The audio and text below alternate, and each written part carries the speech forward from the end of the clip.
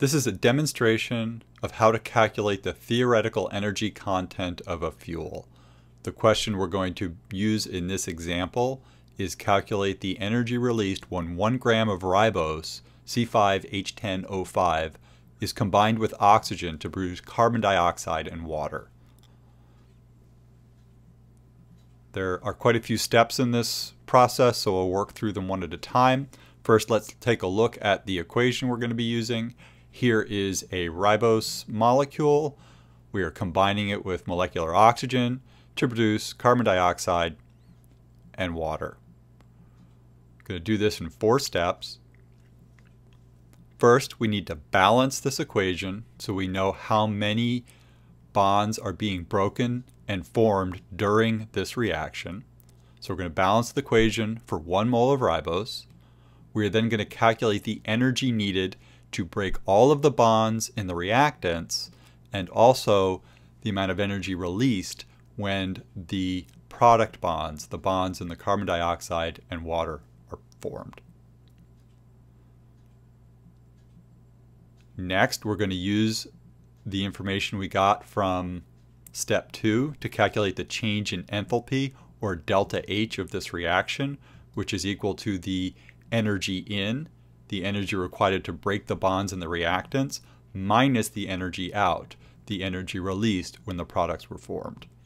Once we have delta H, we will have the answer we want in the units of kilocalories per mole. Since we want the answer in kilocalories per gram, because we want the answer for 1 gram of ribose, we then need to convert from moles, kilocalories per mole, to kilocalories per gram using the formula weight of ribose. So we'll have to calculate that as well.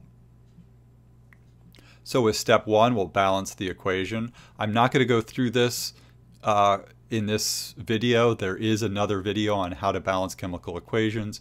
You can take a look at if you need help doing this step. So quickly, 1 ribose combines with 5 oxygens to produce 5 CO2s and 5 waters. Now that we have this information, we can jump to step 2, which is one of the meatier parts of this calculation, and this is calculating the energy in and the energy out. There is another video showing energy calculations if you want more help with this step. We'll do this in 2 steps. First, we'll calculate energy in, which is the bonds broken when the reactants are combined. The reactants in this reaction is 1 molecule of ribose, or 1 mole of ribose, and 5 moles of molecular oxygen. The first step is to take an inventory of all the bonds. So we will list the type of bonds present and the number of each bond. Then we will look up on a table to find the kilocalories per mole, which is down here on the right. And once we do that, we can sum them all. So first, the inventory. There are carbon-carbon single bonds, carbon-hydrogen single bonds, carbon-oxygen single bonds, oxygen-hydrogen single bonds. In ribose, there's 1 single carbon-oxygen double bond, and the molecular oxygen has oxygen-oxygen double bonds. If you go through, we've got 4 carbon-carbons. Looking at the table, the energy associated with those bonds is 83. 4 times 83 is 332. We have 6 carbon-hydrogen single bonds. The energy is 99 kilocalories per mole per bond. 6 times 99 is 594. 4 carbon-oxygen single bonds. 4 times 87 gives us 348. We have 4 oxygen-hydrogen single bonds. Each of those have 110 kilocalories per mole of energy associated with them. So that gives us another 440. 1 carbon-oxygen single bond. 5 oxygen-oxygen double bonds. We multiply those. We then take these values and sum them. 332 plus 594 plus 348 plus 440 plus 191 plus 580 equals 2,485 kilocalories per mole. So this is our energy in, or the energy required to break all of the bonds in the reactants. We'll write this over here because we're going to need this to calculate delta H, or change in enthalpy. Next step is to calculate energy out. So we'll go through the same process, but this time we'll be looking at the bonds in the products.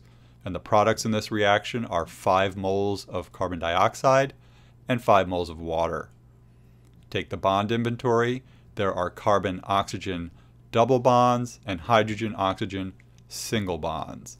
There's 2 bonds in each of these molecules, so there's a total of 10 of each of these. 5 carbon dioxides, 2 bonds per carbon dioxide, 5 waters, 2 bonds per water molecule, gives us a total of 10 each. Pull the table back in. 10 times 191 for the carbon-oxygen double bonds, 10 times 110 for the hydrogen-oxygen single bonds. Multiply these, find the sum, and we get 3010. So now we know energy out is 3010 kilocalories per mole.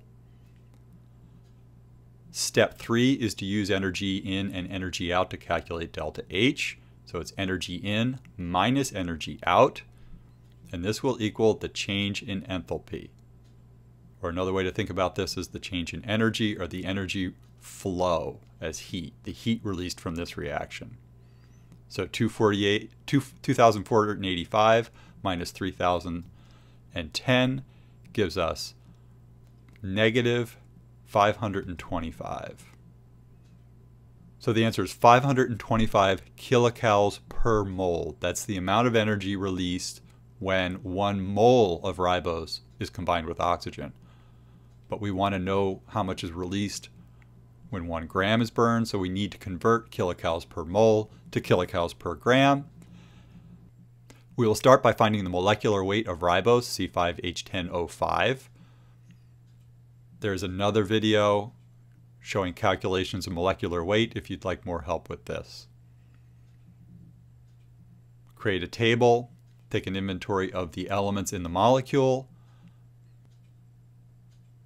list the number of atoms of each element in the molecule, and then go get the atomic weight of each element off of a periodic table. So there are 5 carbons. The atomic weight of carbon is 12. 5 times 12 is 60. 10 hydrogens, atomic weight of 1, so a total of 10 for hydrogen, and 5 times 16 for oxygen gives us 80. So the formula weight of ribose is 150 grams per mole. Armed with this, we can now convert our kilocalories per mole value to kilocalories per gram by doing a simple conversion. Negative 525 kilocalories per mole times 1 mole per 150 grams. The moles are going to cancel, and we'll get the final answer of negative 3.5 kilocalories per gram as the energy released when 1 gram of ribose is burned.